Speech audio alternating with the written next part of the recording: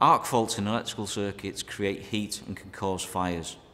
Arc faults can occur where insulation faults exist, for example insulation damage by penetration, cable abrasions, aged or failing insulations, which can expose the conductors and cause an unintended current path to exist.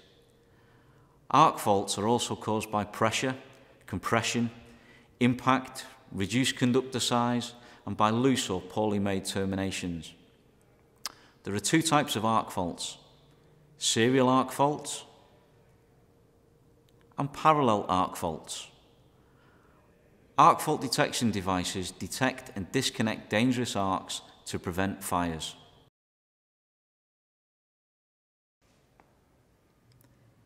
What does a dangerous arc fault look like? So we've established that there's a number of causes of arcs. But in order for combustion to occur, we need three things: heat, air and fuel.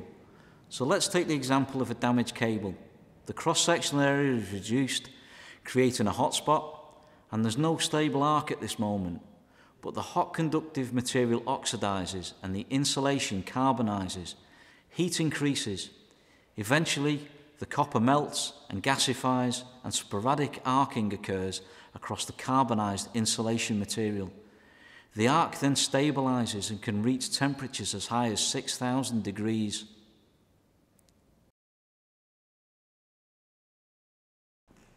Ring circuits. Does an AFDD operate on a ring circuit? Contrary to what you might have heard, arc fault conditions can occur on ring circuits, and AFDDs will detect and disconnect these faults. There are two types of fault: serial arc fault and parallel arc fault. Parallel arc faults can occur at any point in a ring main, including spurs and appliance leads from socket outlets. Serial arc faults can only occur in the radial connections to the ring, such as spurs, appliance leads, extension leads from socket outlets.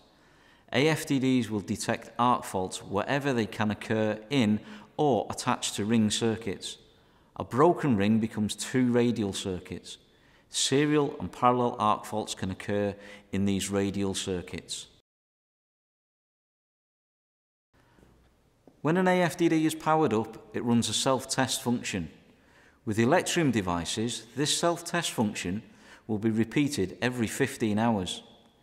The integral test button can also be used to test the device every 6 months, as recommended by the wiring regulations.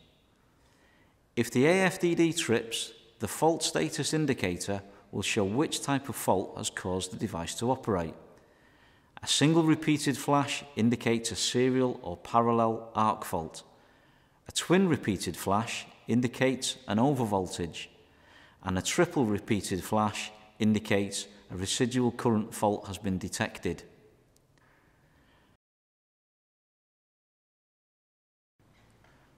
Well, thanks for watching.